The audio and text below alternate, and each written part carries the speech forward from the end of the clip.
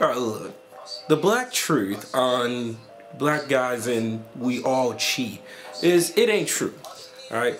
There are good black guys out there. There are good black men out there, okay? Sometimes we just, the black guys that cheat, they want something more. Just like anybody else who would cheat. Or sometimes, hey, you felt lied to. That's why they are gonna cheat. But before people go assuming every black guy cheats, every black girl's a ratchet, or even every black guy's ghetto, or even every black guy got a bail. Alright, we calm down, okay? Relax, okay? People have us to these high extent, you know, people have low expectations about us, okay? But as a black man, they have real low expectations. They have real low expectations about us, okay? Honestly, all right? And so, especially when it comes to women and dating, especially if it comes dating out of our race, they have really low expectations about us and really low opinions about us. But it's not true. We're not all, you know, we're not all cheaters, we're not all liars, we're not all stealers, we're not all gang members. Okay, we're not. Alright? I have to be educated. What do you want from me? I have to be educated. I'm going to school for graphic design. Oh my goodness gracious. But yet people just look at me and the skin color and it's like, oh, you're black, you're gonna do something to my daughter. You're gonna hurt her. You're gonna take her to the hood or do something. I grew up in the suburbs, man. Alright? Look. Not all bad, okay? We're not.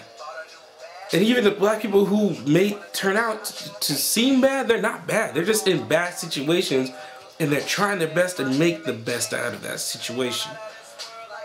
It's hard. It's hard. I walk out the door every day with people questioning me. And they don't even know me. They don't know what I do. They don't know how I live. They don't know my lifestyle. They don't know who I am. I don't have a hood name. I don't have no hood background. I've never been in a gang. I know gang members. I know drug dealers. But who doesn't nowadays? Yet, every day I walk out, I am the underdog of this world. But I don't care.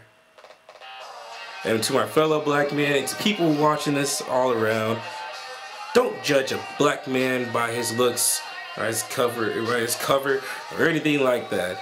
Okay? Because there are smart, good, gentlemen black men out there who will love to date your daughters, who will love to be a successful businessman, successful, or just be on top of the game no matter what. That's what it's really about. So to the future daughters dating black men, and to the parents who might disagree with it, embrace it. See what it, take a chance. What's it gonna do? Take a chance on it. Come on, it's 2013. Get real with it. Y'all be good, man. Y'all be real good. To my black fellas, y'all be good, alright? To my ladies out there, stay beautiful.